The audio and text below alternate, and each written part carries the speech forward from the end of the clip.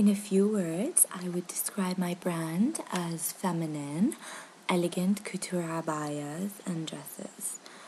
I was inspired to go into fashion because I was raised in the lap of luxury and always saw my mother in couture and my cousins in couture and my aunts in couture and I was in couture, and I found my life really inspiring. And all the weddings that I attended, everyone would always tell me I have style.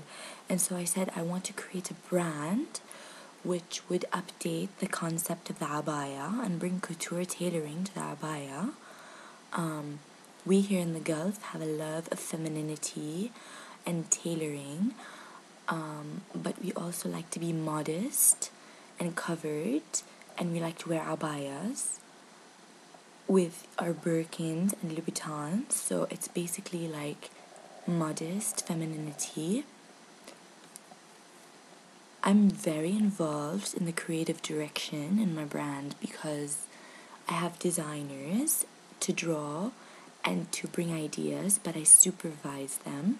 I also have manufacturing, which I supervise, and of course I bring the inspiration because I attend all the fashion shows in Paris every year, front row. Accessories I can't live without are my diamond, pavé and crocodile Birkin collection and my Louboutins, of course. I have 754. I'm a Net-a-Porter VIP customer. My style icons are Grace Kelly, Audrey Hepburn, and Her Highness the Sheikha Mama.